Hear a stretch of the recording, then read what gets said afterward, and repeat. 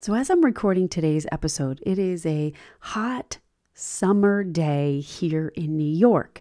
And it made me think this week of some ingredients that women are using daily, especially in the summer. Could be if you're living near a beach or you go in the pool a lot, but you're using it daily and it has an influence on your ability to lose weight. As you know, we need a healthy endocrine system. This is part of our weight loss process. And when the endocrine system goes haywire, we potentially are, feeling like we're on that hamster wheel and we're doing all the things right, but nothing is working. So let's avoid all the chemicals that do this so that we can lose weight with ease and we can have a healthy endocrine system. And believe it or not, the sunscreen you're using could be potentially causing this problem. So I want to dive into this episode today and just giving you some guidelines on what to look for when it comes to sunscreen, which ones to avoid, which ones you want to use so that you are protecting your skin but not harming your endocrine system. It just goes to show you there's so many factors, right, that come into play when you're losing weight and trying to get your health in order. This is something I see when I speak to women when they're looking to lose weight and they're like, why isn't this working? I'm doing all the right things. Sometimes it's about tweaking things. So if that's you and you're just still wanting to lose 20 pounds, let's have a conversation. Just click the link in the show notes to go to my website, andrealynn.com, or you can go straight there, andrealynn.com. Let's have a conversation about how the 12-week Trinity Transformation Program could benefit you. This 12-week program has gotten women to lose 20 pounds in 12 weeks, but not only do they lose the weight, they gain their health back and they gain a lifestyle that they've been looking for. So if that's you and you've been wanting something like that, then it's important that we have a conversation to see if this is a good fit. And if you're the one that's like, you know what, all I really need is to understand how to break free from sugar. I've been trying to do that. If I can get this sugar out of my life, out of my mouth, everything would change. Then that course is now available for you. Also, all you need to do is either click the link in the show notes or go to andrealynn.com/sugar and you can join the 7-day break free from sugar through the power of the Holy Spirit. Either way, it's time to get you moving in the right direction. Hey, woman of God, are you sick of fad diets that only get you temporary results? Are you looking for a simple, foundational, faith-based weight loss framework that will fit into your busy day so it becomes a lifestyle? Are you ready to break free from binge eating, overeating, sugar addiction, self-sabotage, and the battle with your scale? It is time to let the chain breaker Jesus move mightily into your weight loss journey. I'm Andrea Lynn. I am so excited that you're here with me on Christian Women's Weight Loss. I remember what it felt like to be 75 pounds overweight, exhausted, overwhelmed, riddled with poor self-esteem, low self-image, and unworthiness, until I was radically saved by Jesus and He made everything new. With 20 years of experience and numerous certifications in fitness and nutrition, I'm here to teach you everything I know about food and fitness while making faith your primary drive as a busy Christian woman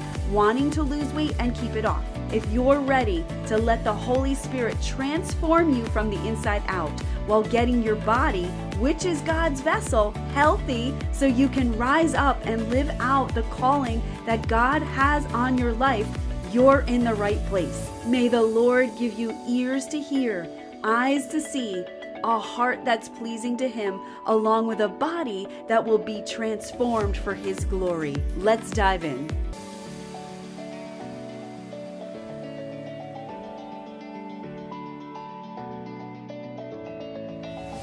All right.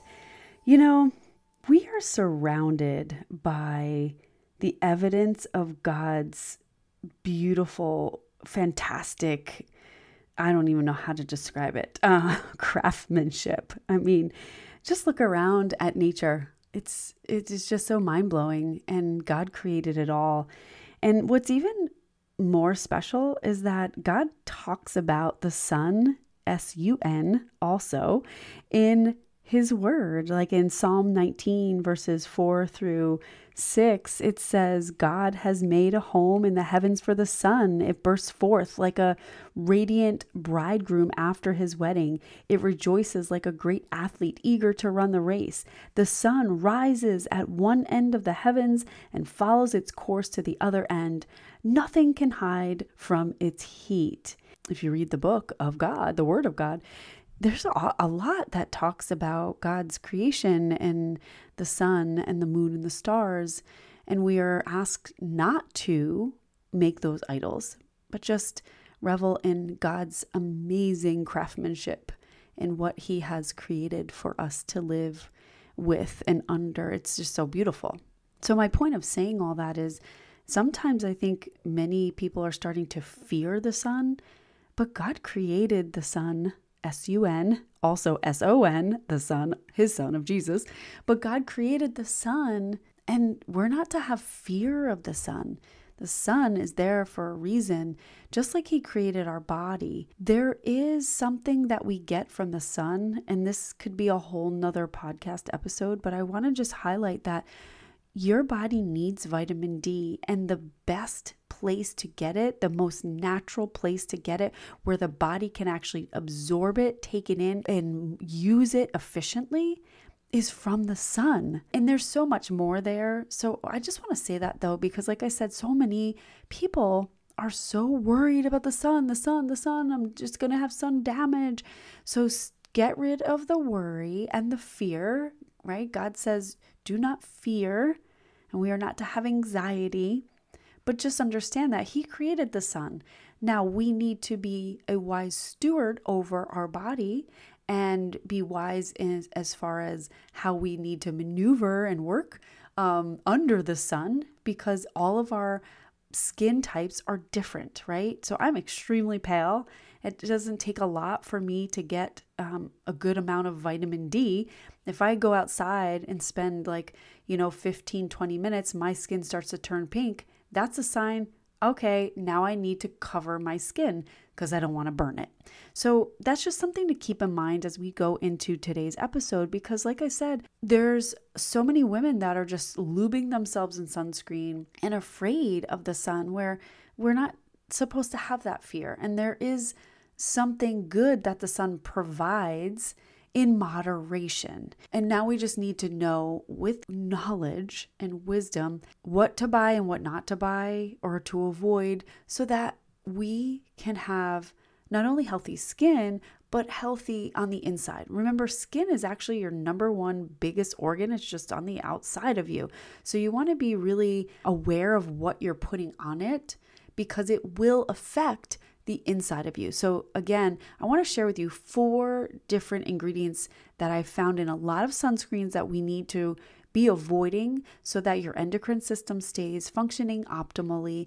And that way, you're not going to have the issues with the endocrine system, which will create issues when you're trying to lose weight. We want to keep it moving, functioning, right? The best way it can. And given half a chance, the body will do what it needs to do. God created it to do that. Okay, but looking forward, right? Before you head out for some fun in the sun, or you head out for your gardening, or you head out for your walk or your hike, I hope I'm inspiring you to do some of those. You need to take a minute and read the active ingredients list on the bottle of your sunscreen. Studies have shown that many ingredients found in conventional sunscreens are absorbed directly into the bloodstream, right? Remember I said the skin is your biggest organ, and this includes toxic chemicals, and these are known to disrupt hormonal function. And as you know, if your hormones are not regulated, you're going to have some glitches in your weight loss. So this sunscreen could also be putting your weight loss journey in a place of being harder than it really needs to be. So like I said, there are 4 that I want to highlight, because these 4 have been found to be these endocrine disruptors. So the first one you want to avoid is oxybenzone, OXYBENZONE. So this filters UV rays from the sun, but in the body, it can mimic estrogen and interfere with testosterone production and disrupt adrenal hormones. The Environmental Working Group recommends avoiding these sunscreens that contain this oxybenzone. Second one is octinoxate. It's spelled OCTINOXATE. It's the most widely used UVA absorbing agent in sunscreen today. This produces estrogen-like activity and may also target thyroid function. This ingredient is readily absorbed by the body, so if it's producing this estrogen-like activity and then having an impact on your thyroid function, I'd say we probably need to avoid it, right? Number 3 is homosalate, HOMOSALATE.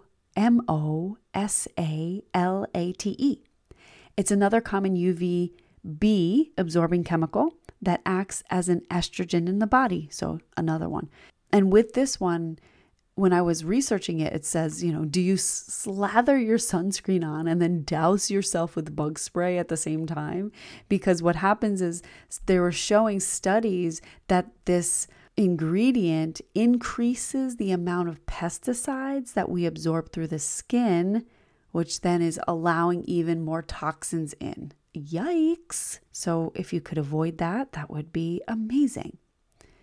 Number 4 are parabens. It's probably the biggest one you've heard of before. Parabens are endocrine disrupting synthetic preservatives found in a lot of cosmetics and body care products, including conventional sunscreens. Okay. So parabens can be a little tricky to find on labels. So you need to look for ingredients with the names such as methylparaben, propylparaben, isoparaben, or even butylparaben, but you get the gist. So it'll show up in these types of names. So you want to avoid the parabens. And listen, I've already brought it up, but it's also found in some of the cosmetics and body products, probably lotions you're using, body washes. So might as well check those to see too. That's a whole nother podcast episode.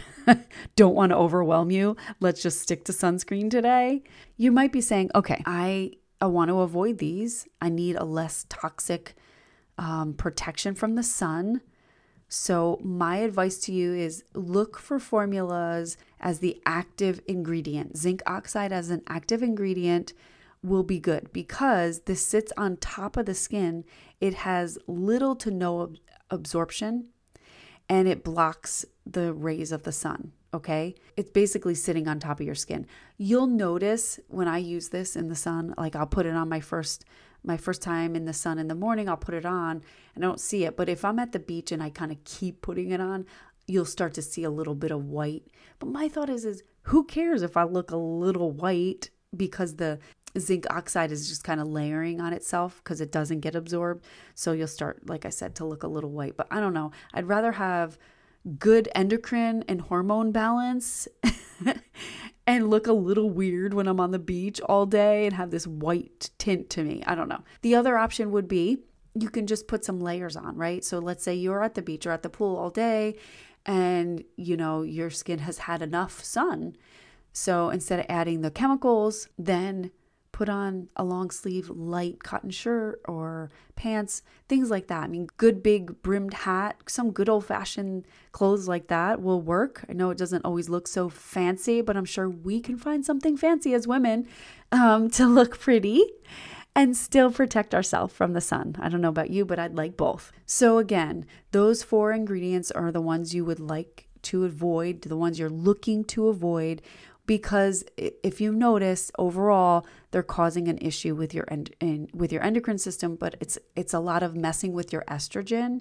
And as you know, estrogen is a driving force behind our sexual development. It's how, we get breasts and reproductive health. Estrogen also plays a role in bone metabolism, cholesterol metabolism, glucose metabolism, insulin sensitivity, and it's the way the body stores fat. So estrogen is also known to help regulate brain function and mood because estrogen plays such a key role in so many aspects of your health.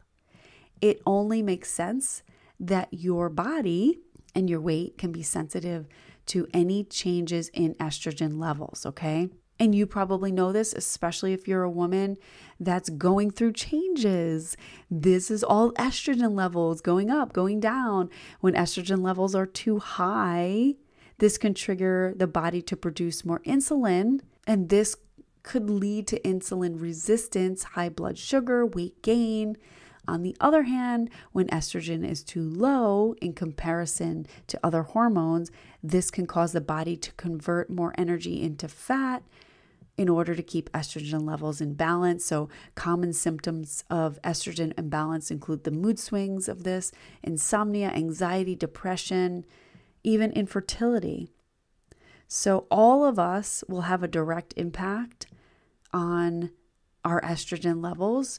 And so again, we don't want to touch those, right? Like, God, you take over. Lord, you heal our body.